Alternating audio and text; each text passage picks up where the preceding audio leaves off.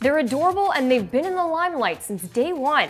Hi guys, I'm Krystin Goodwin with Buzz60 and let's recap the celebrity babies of 2013. Fergie and Josh Duhamel welcomed their baby boy Axel in August, and they've kept fans updated on social media, posting pics and making sure their baby boy is supporting both mom and dad's favorite NFL team. Jessica Simpson gave birth to her first son Ace with fiancé Eric Johnson in June.